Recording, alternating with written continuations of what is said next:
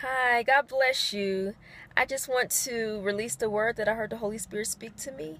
He says the stretching process doesn't feel good, but it's necessary. Let me say that again. The stretching process does not feel good, but it's necessary. Now, some of y'all have been tested and tried in every single way possible. You are getting stretched. God is enlarging your territory right now. He's increasing you. Yes, you have to go through the furnace of affliction.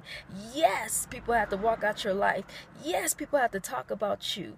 Yes, you had many closed doors. But guess what?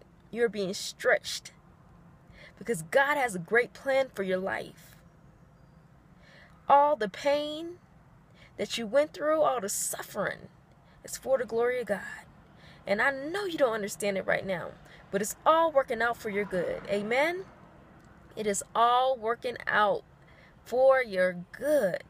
Now, today's scripture today is coming from Proverbs 3 verse 4. It says, you will find favor and good understanding in the sight of God and with men. Now, right now, you may not understand why you're going through what you're going through. Well, God is getting ready to give you understanding, amen, and you will understand.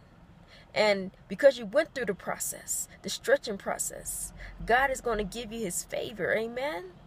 So be encouraged. God knows what he's doing. He says he knows what he's doing. So the stretching process doesn't feel good, but God says he knows what he's doing. So just be encouraged and know that I love you with the love of the Lord. God bless.